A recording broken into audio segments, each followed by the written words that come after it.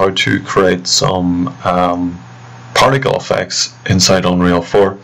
So the first thing I'm going to do is bring in a sprite for this particle effect. I'm going to make a new folder for that. Okay, I'm going to call this particles. And in here I'm just going to have another folder just for my sprites for these particles. I'm going to right click, import, or you can drag and drop, and I'm just going to get this blood drop. I'll just show you this blood drop image to start off with. So it's very small, and basically all it has is an alpha channel around the sides of it, just so that it isn't ending up like it's going to produce a black square or anything like that. So this is all transparent with an alpha map. So we'll bring that in. I'm going to right click it, sprite actions, and apply paper 2D texture settings. And I'm going to have to make a material out of this because particles don't accept just sprites or textures and anything like that. They have to accept materials. So I'm going to right click, I'm going to create a material, and I'm just going to call this blood map. You'll see it'll have a green underline to it.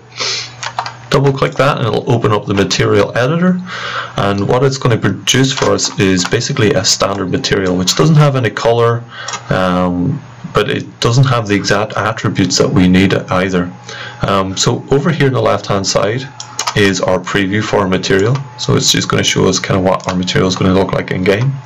If I click on an empty area or on this main block here, you'll see the details for this material. Okay, over here is our palette where we can drag and drop in nodes, kind of like our blueprints, and up at the top we've kind of got like live nodes, live update, we can save, search, clean up, that type of thing.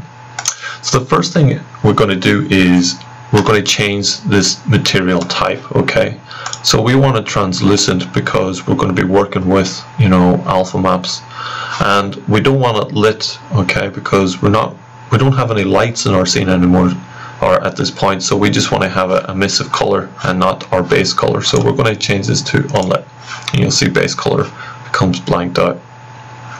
And then what we want to do is find our texture for blood drop and drag that into this main material area here. I could just plug this in to emissive color.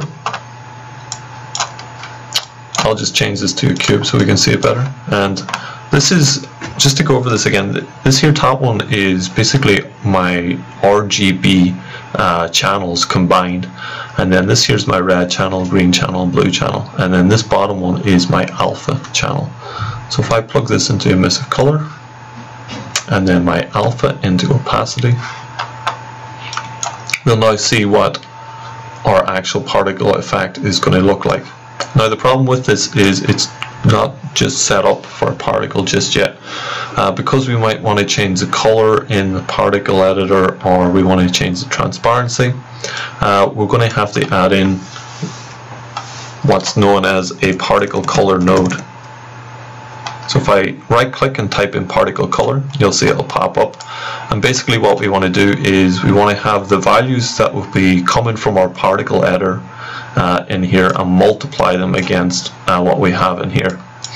So what I want to do is right click, type in multiply, spelled it wrong,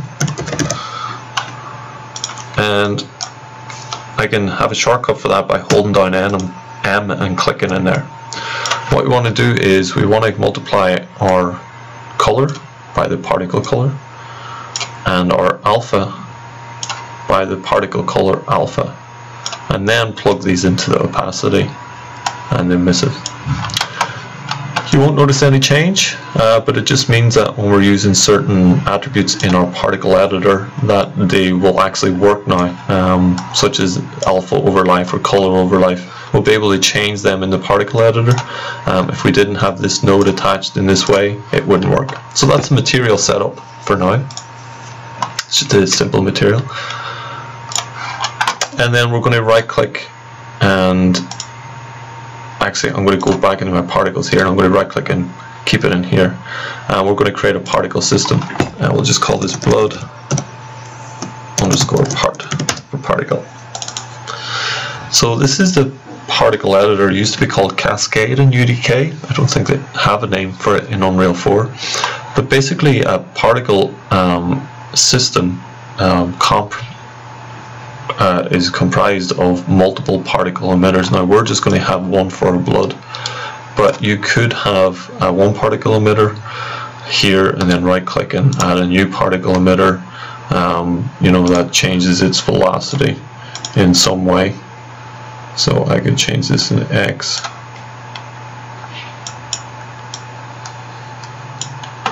So you can see that particle is spitting particles over that way. So I'll just delete that one. But for now we're just going to work with one. We do have standard nodes attached to this, such as like there's a required one, a spawn one, how long it's going to last through the lifetime, the initial size of the particle, the initial velocity, and the color over life. This is the one that's going to work with our material. If we go to required, you'll see that it takes in a material. So if we click on our drop down here, we've got blood mat. So that's what we're going to use. Might take a while to calculate, but then it'll start pitting out our blood. So now we've got a simple particle working. What we want to do though is have this in bursts. So when we activate this, it might just throw out you know, maybe 5 or 6 blood droplets and then kill off the particle emitter after that. So in required, what I'm going to do is I'm going to make sure that the emitter loops only once. So it only happens once. You can restart the sim here or restart the level there as well, okay, just to restart your particle effect. And then if we go to spawn, if we go to rate, I'm going to change that to 0. And what I want to do is I want to have a burst instead. So down below that is burst. It's got no elements to it yet. But what I'm going to do is hit plus, and I'll put our count at like 8. So it's going to put out 8 particles in a burst. Okay, lifetime is currently set to 1 second. And I think that's okay for now. And then initial size, we probably want to change that.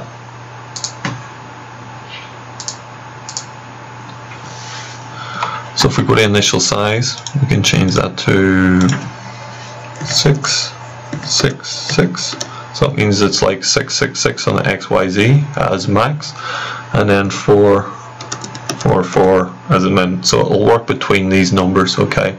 So it just means that our blood droplets could be bigger or smaller, so they're not always going to be the same size. Initial velocity is the next one. And we're going to change this to 80 in the X, 10 in the Y, and 227 in the Z. And then as a min, we're going to have it minus 79, minus 10, and 65. So we kind of have it like splashing up in there. Color for life we're just going to leave for a second. We're going to add in a new node, which we're going to right click, and under acceleration we're going to have acceleration over life. So this is how it's going to accelerate over its lifetime. And if we go down these tabs to constant curve, you'll see that we don't have any points. We're going to add in 2 points. So click one element, and then click a plus for another element. And this here is the speed of its acceleration at 0 seconds.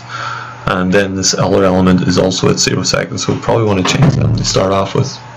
So this in value here for the second element, which is called element 1, is going to be 0.15. And the values for that is going to be in the out file in the Z minus 729. So you can see now the water droplets are having this initial velocity of like 80 and between 227 and 65. So it's kind of making it go up initially, but then the acceleration over a life after 0.15 is dragging it down by minus 729. Again, you can change these values if you want, but I think I'll leave them in. The lifetime I might turn down to a maximum of like 0.6, something like that. But you can tweak that and see how it works in your game, and then come back and change those values. Other thing that we're going to add in is maybe size by life. So if I go to size and then size by life, this is where we can add in how it's going to be sized over its lifetime. So it's already added in 2 elements for us. What we want to do is maybe for like 0.2, we'll change the value. So instead of 1, it might be 2, so it's gotten bigger. So it starts off relatively small. Maybe I'll put that to 0.3. So it starts off small, but then it grows.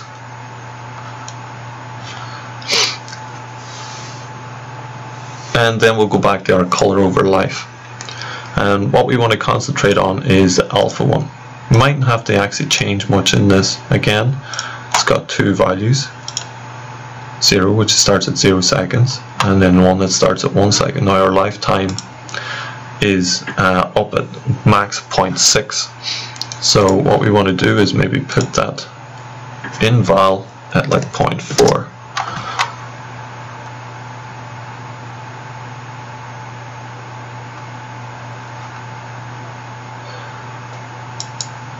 And you can see now that it's disappearing a lot quicker. Probably too much, so I'll probably leave that at 1. Again, the color over life, if we go to distribution, we'll have 2 elements. This is kind of where we can change the color over our lifetime. So, you know, it's white, so it's multiplying everything by 1 at the minute, and this is by 1. But if I went in here, I could change it to like blue maybe. You can see as it disappears, it's getting into a slight shade of blue. You can see if I turn the time down, it's happening quicker for that. So that's something that you can add in as well if you wish to do that.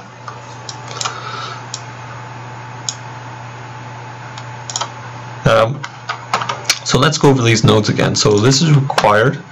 This is where you add in your material, and you can set how many times it's going to loop, the emitter duration, the low one, and stuff like that. Spawn is where you can set your spawn count at the top. I've had to change that to 0 because we're working with a burst, and our burst is a burst of 8. Okay. Lifetime, this is how long each particle can last. So it's a range of like between 0.4 and 0.6. I could even leave that to 1. Initial size, this is where we're determining the actual initial size of the particle. So I've multiplied it by a maximum of 6 and a minimum of 4. So it's going to work between those numbers. So there is a bit of randomness to it. Initial velocity is working out how quick and what direction it's going to be moving in initially. So I've got that working on the X, so between 80 and 79. I suppose that could be minus 80. So it's working between a value of like 80 and minus 80, a value of 10 on the Y and minus 10 on the min Y, and then Z is 227 and 65. So it's moving more up than anything else. Color over life is working with what color changes you have over its lifetime, and you can also work with alpha on that. And again, you have to have your material set up properly for that. And then acceleration is kind of what direction it's going to move in at and at what speed over its lifetime. So at 0 seconds it's not changing direction or speed, but at 0.15 I'm making it move down. So that initial velocity is making it come up, but then the acceleration over life is dragging it back down. And then size over life is again just changing the size over its lifetime. So it starts off at 1, and then at 0.3 it's going to be moved up to 2. I could probably make that a bit bigger. So that's our particle done. We might need to change a few things. To kind of get that into the game, though, we're going to have to make that into a blueprint. So what I'm going to do is right click loop from class, I'm going to make it an actor, and I'll call it blood underscore part underscore BP. Double click that, and it's going to be pretty simple. All we're going to do is drag our particle in here. So we've got our blood, and then event graph, what we're going to say, event begin play, we're going to delay for a second. So delay for a second, and then destroy actor. So it's just going to destroy the actor. So it's just going to make sure it's not eating up any resources in our game. So after a second, you know, it's just going to be destroyed. Compile and save. Then what we want to do is, with our enemies, remember we've got our health and death. What we want to do in that is, after the camera shake, so we're going to disconnect and destroy actor just by holding down Alt and clicking on the arrow. So after this camera shake, we are going to spawn, type in spawn, and spawn actor from class, and then this is where we're going to get our blood particle BP. It does need a transformation, so what I'll do is I'll get the component and I'll type in transform. So get world transform and plug that into the location. So that is where it's going to be spawning from. Compile and save that. So every time it gets hit now, it should spawn some blood.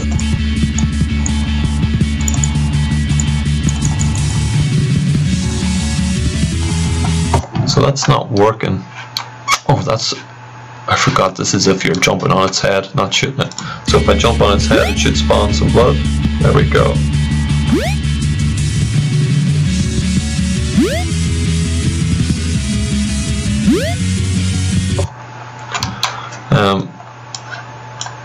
If I get the health deplete function for this, what I'll do is I'll paste that spawn actor blood in there as well. So every time it loses some health, it's going to spawn some blood as well.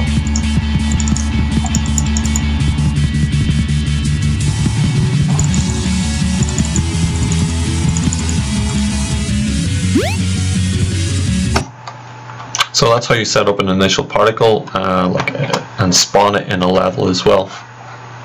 So what you could think about doing is having particles, so when you land it spawns like a dust particle. I'll show you as well how to make an explosion from a sprite sheet. You could have other particles such as sparks, so when your weapon hits the player or an enemy or a wall, like sparks will fly off as well. Really good way of like giving visual feedback on what's happening in your game for the player.